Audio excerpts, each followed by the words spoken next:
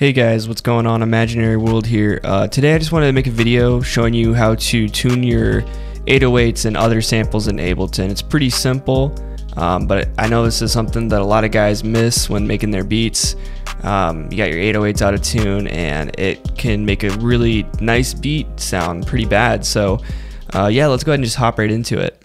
Alright, so I got my Ableton project pulled up here. So I picked a sample that is not tuned and I just dropped it right into Simpler, and so this is what it sounds like.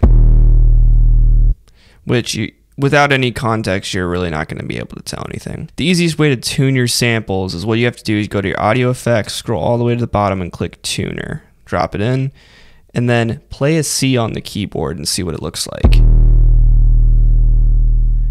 So when I'm playing a C, it's showing E flat, which would also be D sharp.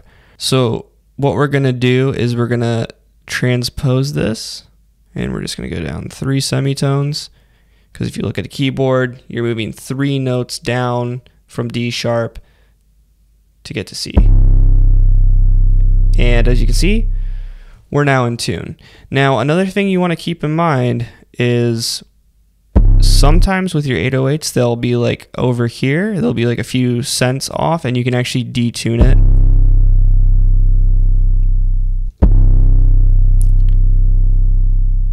So if you need like more fine-tuned control, that's where you would get that from. But yeah, I mean, like, this is going to make a huge difference, because now when you play it on a keyboard, when you play, let's say when you play a D, you're actually playing a D. And so I think a lot of people, you think when you drop the sample and it just automatically puts it across the keyboard, and that's not what it does.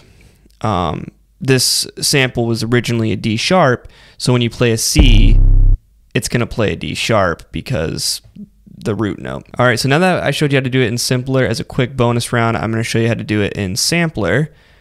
Same thing, drop the tuner on. Let's go ahead and same thing, E flat.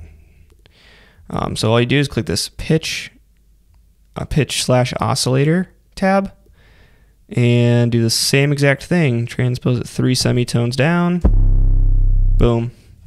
You have a tuned 808, so it doesn't really take that long to do it. Definitely worth doing it though, because it's gonna make the world of a difference in your beats. So yeah, I mean, if you guys enjoy the video or you learned something, go ahead, leave a like, comment, and subscribe. Other than that, thanks for watching, and I'll catch you guys in the next one.